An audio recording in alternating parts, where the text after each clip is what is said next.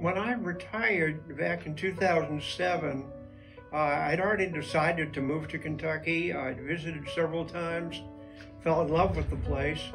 One of the teachers on the team had a magazine that said, "Best place to retire in the country, Danville, Kentucky." So we chose Danville. And when I got here, I figured, being a history teacher, being a genealogist since 1966, I'd work on genealogies of Boyle County and Danville families. What I found out was that most of the work for white families had already been done, but there was virtually nothing for African American families. And I don't want any young black person in this county to say, "I can't trace my ancestry, I can't find my ancestors." So that started me, and that was 3-4 years before this organization was formed. I already had 3,000 transcribed death certificates by the time this group got started. The city of Danville owns Hilldale Cemetery.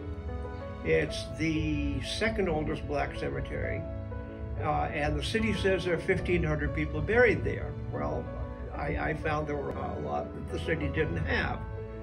So starting off with a couple of other people, but finishing it pretty much by myself, I walked the entire 7.5 acres of the cemetery and recorded every single stone there. I came up with 4,000 burials that I knew of, and the city said 1,500.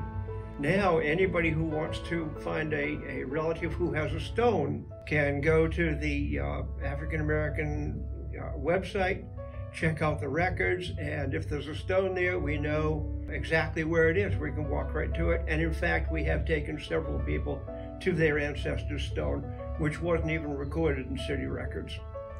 The work is important because so much has been lost. And sadly, anybody under 50 won't even remember that it ever existed. So we've got to preserve it. You've noticed probably all over the place the bird with its head turned backwards, going after an egg. That's the African symbol Sankofa, which translates to "there's nothing wrong with going back and getting what you have lost."